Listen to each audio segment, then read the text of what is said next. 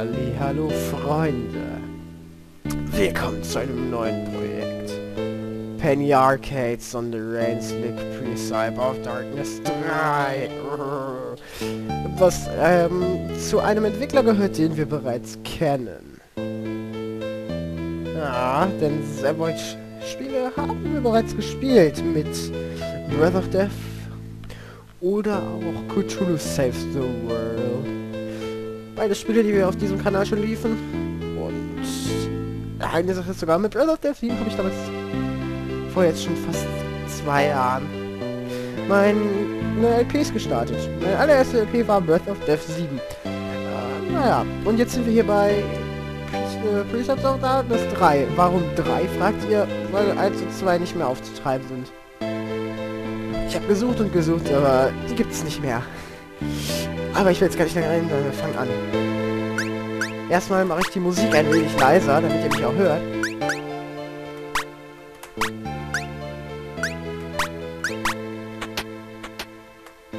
So. Save Settings. New Game. Normal. What?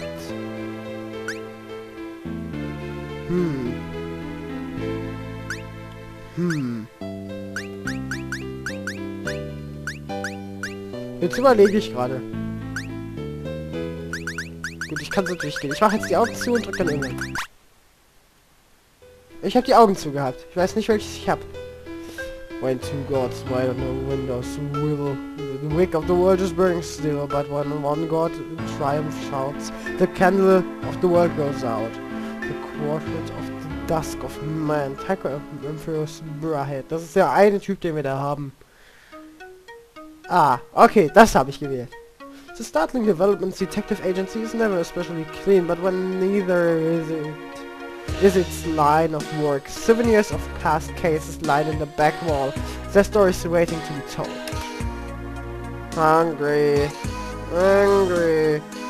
Now, Gabriel, we must stare at the phone. Aha.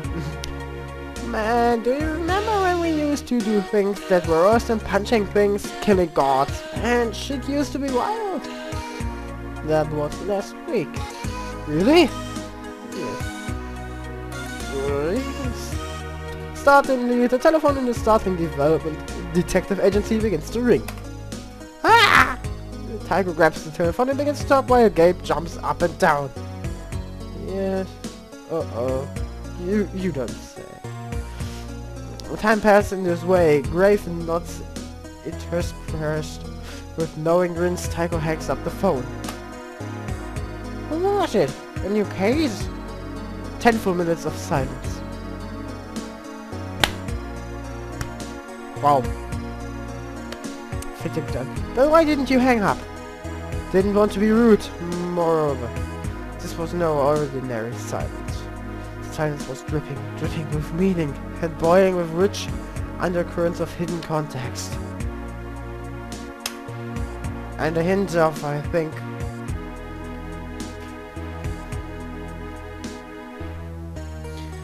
Ich lese nicht mehr vor. Nein, tut mir leid. Das ist mir... Oh, Mann. Anyway, there's some meaning and context up in this. Of this we may be certain. We should bring a recording of it to my genius niece and Claire for analysis. You got the phone conversation of silence. You sure about this? Could be just a prank call. Absolutely certain with every thought fiber of my being. Maybe. Oh yeah. Oh yeah. Electric selection crowds the corner. Books of apocalyptic recipes and packed suitcases lie in wait on the table. A prototype harvested body flings against its glass prison. Ich muss sagen, dieses Spiel ist anstrengend jetzt schon. Gabe remembers punching a much larger version of this. He wishes he could punch that big one again. Alice, you can never go home. In their second outing in as many weeks in the Necrowombicon, was again at the quiet core of the whirling mystery. The mystery culminated as they so often do in a battle with a gigantic robot who was the very avatar of violation. Obviously, the giant robot was bad. It was made worse by the fact that it had been constructed by an unwitting mortal to act as the earthly shell of Yog-Kathak, god of mechanism. Our heroes managed to defeat it with the help of the incredibly weird Dr. Blood. His arrival was no accident. Source of so much turmoil in the Necromorphicon. Rest silently on the desk. In pages bear no trace of the recent plots. They are entirely clean. Each page is white as a blizzard in a wedding gown. Ich will gar nicht mehr weiter gucken, was hier ist. Irgendwie sind die beiden sehr langsam. While on the new Arcadia map, you may only travel to unlock path. Press enter key while on the node to enter new areas, trigger story sequences, shop and more. As you progress through the story, you will unlock additional paths and even great adventures. I wonder what we would do without Enclave. Suffer aspect, inconsolable. No, for serious, we would be screwed on the real. Whenever we run into some shit which you know can happen, it's always Enclave this and Claire that. She basically runs your agency. We should call it the starting development. Detective Claire agency. This is really hard. Come on, Gabriel. There have been many instances where we keen intellect as some way forward. Oh yeah? Name one. We like the Achillean Quandary. The who? Magical puzzle Y-box type thing. Doesn't count. Why not? Aristotle. I just punched it until it broke open. Yes, we punched it. Under Michaels supervision. Oh, dieses Spiel. Die sind so langsam. In a hurry, no worries. Hold the left shift key. Ah! Danke! Hiya! Gabe punches the wooden gate open. Ow. Splinters! Splitter! Oh Mann. Good uncle! Das ist eine Frau. Nur so. Ultra needs help us to battle. Restless. After one has slain a god, one does develop a taste for it. I notice the sentiment. Talk like normal people. I fear my associate doth tire of our executions. It's an adorable rage. Ich kann das nicht vorlesen. Yeah, like that. Just give her your dumb tape. Oh, yes. You, the untrained ear, it sounds like nothing. It has no sound, but to the true eldritch enthusiast, it wallows in complexities. Others like complexities, or there she is. And Claire accepts the recording, winding the raw tape into the mouth of an electric custom. Woozy what's it? Oh man. Moving what looks like a phone receiver made from an old bell, she places it to her ear for several long moments. Then, you're right to be suspicious, uncle. The phone call was made from Pelican Bay. Indeed, but how? And Claire cranks the knob hard right. Pelican Harbor, of course, the vile boardwalk nightmare that was swarming with her silent ones near me as the minions fully 2 games ago. A mime must have called us, but why? What if it was just like a bird calling? His eyes grow wide. Her, oder? Like an evil bird. That is way ridiculous, unlike all the incredible things I say which are smart. To Pelican Bay! I shall accompany you, uncle. Dass sie das nicht umstellen können. But your studies, your physical and psychological well-being, your parents made your safety my responsibility. Nobody this specifically said, stay away from our daughter, you good for nothing brat. I was paraphrasing. Ja, genau. In any case, they're not here, and I make my own decisions. And Claire has forced herself into your group. See? With clarity, child. And Claire has entrusted you with a duplicator. With this truly implausible device, items you use in one battle will regenerate to by the next 5. Ooh. Right now, the item duplicator only allows you to use a potion to heal and revive an ally once per battle. But by finding or purchasing upgrades, you can use items multiple times in the same battle, improve their effects, unlock entirely new items. Pelican Bay has now been unlocked on your map. Yay!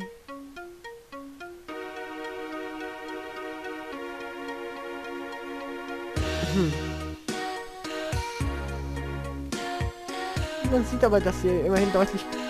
Press the tab key to open up the main menu. From here you can check out your stats, change your equipment, view your class and abilities, look at your items, read a recap of the story so far, and save and load your game. The game can be saved at any time outside of combat or a story scene, so save off. Okay. Ja, ist kein besonderes. Ist nicht so besonders. Ja doch, es unterscheidet sich schon stark von den anderen zu spielen. Wieso hat die jüngste, also das schwächste Glied eigentlich, das meiste Leben? Wenn ich mir die Werte angucke, ist die beste im Team. Bis auf halt HP. Was ist hier los? Quatsch, HP hier auf Angriffspunkte. Da hat Gabriel die meisten. Aber die hat in Magie so viel. Also hier, Taiko ist so ein bisschen Allround. Anne ist so mehr Magical. Hat aber dafür auch echt viel Verteidigung und ist echt schnell. Und Gabriel ist so ein bisschen hier auf physischen Angriff ausgelegt. Wovon Anne aber auch genug hat. So. New Arcadia. So, Pelican Bay.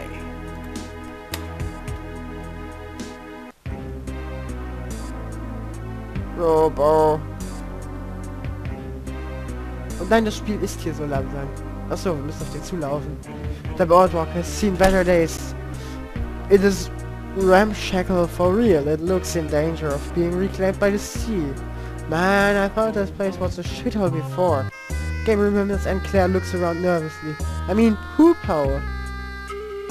Gabe approaches the entrance to the park, desperate for a change in topic. He spies the secrets of strange markings and seizes the opportunity. Oh, what's that strange magical writing? Wow, it's so crazy. It may be the Silent One's ancient language. I will attempt to translate. To enter yon park, please insert 20 blue tokens, 30 green tokens, 40 red tokens, and 2 without and rainbow tokens. 1 random token may be acquired from each successfully won carnival game.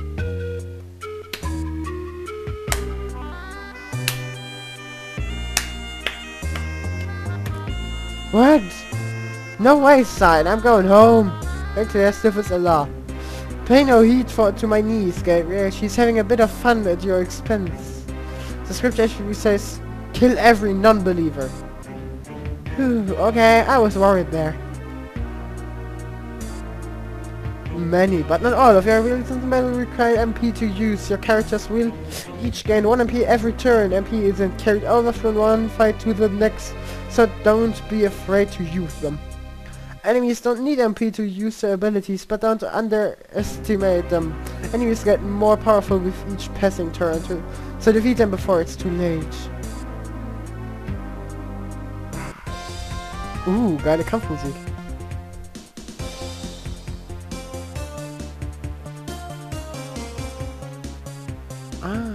Okay.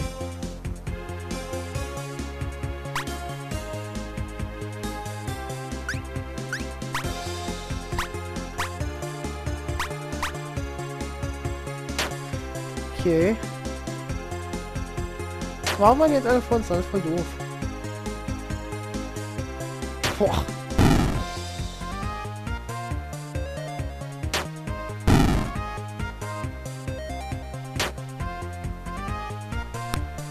Was ist das? Alter, die waren aber echt schwach. All the ways have been defeated. You always began full XP. You get 3 XP und $6. Yay, yay, yay. Und wir sind bald am Ende der ersten Folge. Da ist schon unser geheimer Auftraggeber. Ich muss den Shift Key irgendwie schärfen. Find a duplicator upgrade. Potion quantity up. You may now use potions one additional time in each battle. Oh yeah. Prick shots. Good night, sweet pricks. You have earned your rest. Gabriel goes hard on the knob, but Alice, no go. Das ist schon unser geheimer Auftraggeber. Oder einfach nur ein neuer Kampf.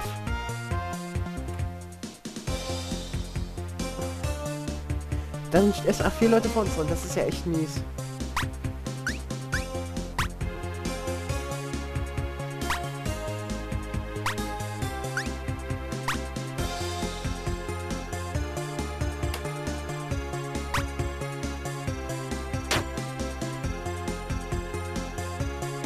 Ich kann das hier nicht beschleunigen, müsst ihr wissen.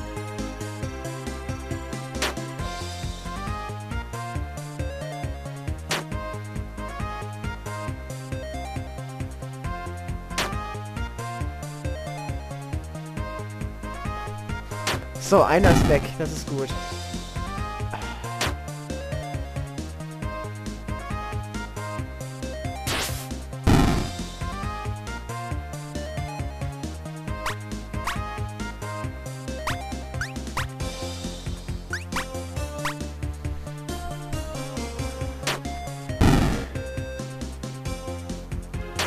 Ja, komm, mach. Ich mache dir zum Glück nicht viel Schaden, deswegen geht das endlich.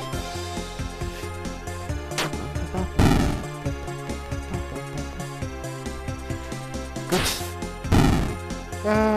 7 XP und 12 Erfahrungspunkte. Nee. 12 Money-Punkte. Was haben wir hier noch? Da wäre noch ein Kampf, so sieht's aus. Tja, was geht denn hier?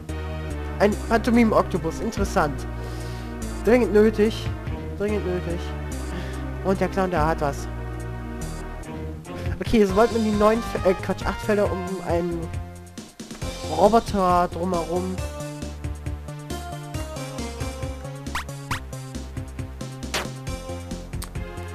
Boah, die sind schon dran, bevor ich bei manchen von meinen überhaupt eine Attacke auswählen darf. Das ist mir ein bisschen zu schnell. Heißt das. Dringend muss ich Speed abmachen. So, einer weg. Noch einer weg. Noch einer greift an. Und noch einer weg, hoffe ich. Gut. Und jetzt das Spiel ein bisschen langsam. Und da ist einer dran.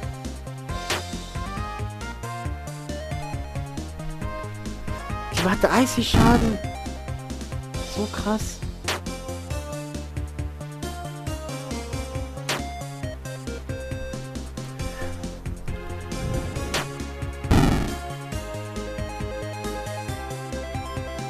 Gut, gewonnen. 6 SP, 12 $. Level up, ja. Brute ist noch Level 14. Eager, Passive Abilities. Scooter ist noch Level 14. Lance. ATFM. Okay.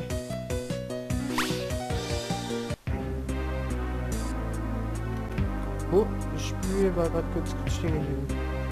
Komischer Clown. Komischer Riesenclown. Aber ich bin schneller als er, das ist gut. Fireball.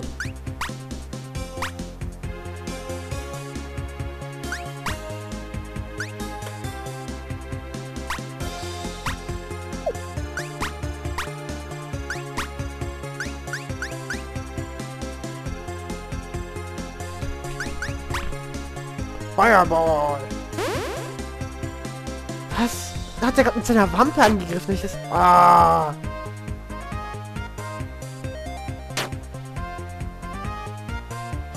Ich fällt gerade erst auf, dass sie groß sind, diese Roboter. Größer als sonst.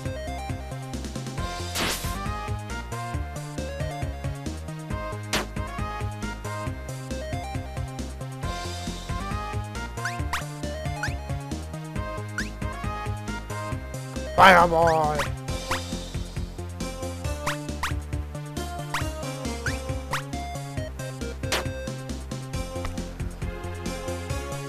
Der hat ja echt viel Leben. Ah gut, der ist weg. Yay. Ich mache aber auch echt ordentlich Schaden.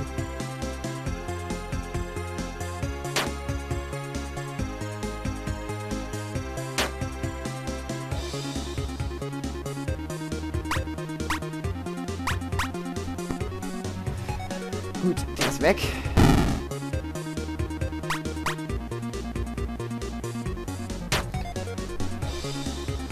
Wieso trägt die eigentlich... ich will es gar nicht wissen.